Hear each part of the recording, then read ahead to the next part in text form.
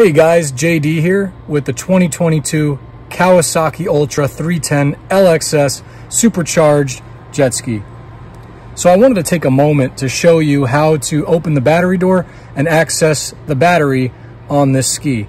For those of you who aren't familiar with this ski or the Kawasaki Ultra platform, the batteries are located up in the front of the ski in the forward compartment. So as you can see, one of the biggest differences for 2022 is that Kawasaki has discontinued the use of the center push style plastic rivets and has switched instead to a standard automotive push-in style rivet. So it's real easy to get this compartment up. The first step is you're going to want to remove this tool bag that Kawasaki's provided us with. We're going to set that to the side. And I'm trying to get a good shot here. Next, you'll see that there's a lip along the back of this door here. So what you're going to want to do is put your fingers right under the compartment and pull up. And those rivets will pop up real easily. Make sure to do the one side and then the other side, and then kind of work your fingers around the edge, popping them all up. You don't want to just rip it out. You know, you want to be fairly careful with it, and pull the rivets out evenly. Alright, so this is what the rivets look like, just to give you a closer look. These are standard automotive style.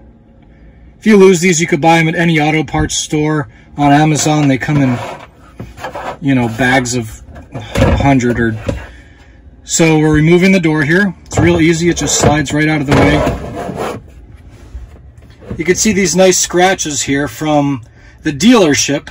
Looks like they used a flathead screwdriver to open my battery door.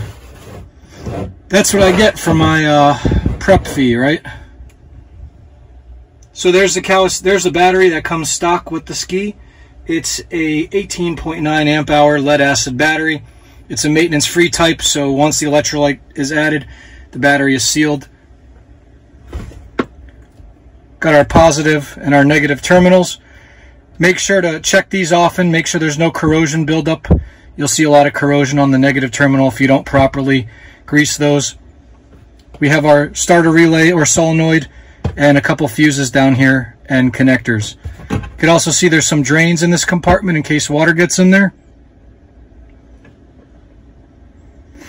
And that's pretty much it. It's really easy to access the battery. I suggest you maintain a voltage of around 12.6 volts. That's what they mention in the Kawasaki manual. Some of you who aren't familiar with this platform will realize that the battery is in the front of the ski. And in my opinion, Kawasaki does this for two reasons. One is for weight distribution. The second is that when you have a battery in the engine compartment, like the Yamahas, those batteries are exposed to an extreme amount of heat. And as many of you know, exposing batteries to heat like that drastically shortens their life cycle.